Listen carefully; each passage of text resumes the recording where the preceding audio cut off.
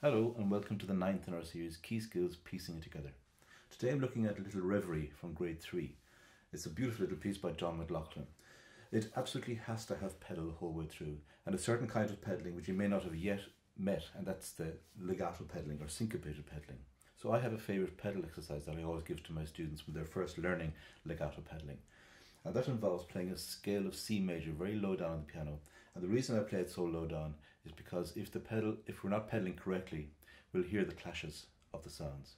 And use just one finger to play that scale. You can use any finger, I use second finger. And again, the reason for that is that the purpose of the pedal is to join the sounds together. If you play with the regular scale fingering, you might actually be joining the notes with your fingers and not with the pedal. So playing with one finger, low down the piano, I find is the best solution.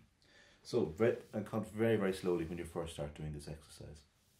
So I put the pedal down before I start, and then very, very slowly, counting 1, 2, 3, 4, 1, 2, 3, 4, 1, 2, 3, 4, and so on.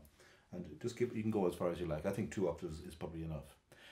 Listen very, very carefully. The most important thing about pedaling is listening, so that you're hearing that the sounds really are getting all connected together and that there is no muddiness. So we don't want this sound for too long. It could be a small little overlap of the sounds. It's actually needed in order to get legato, but not so much that the sounds are really jangling together, clashing together. Also, we don't want gaps between the sounds, so we don't want that sound. We want a lovely smooth connection. So once you're confident with that exercise and you're correctly coordinating finger and pedal with the slow counting, you can then start to gradually speed up the exercise. You can even do an accelerando, which I think is a good idea, but only after you've mastered the first exercise.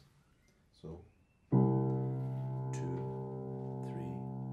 4, 1, 2, 3, 4, 1, 2, 3, 4, 1, 2, 3, 4, 1, 2, 3, 4, 1, 2, 3, 4, and so on, getting faster and faster.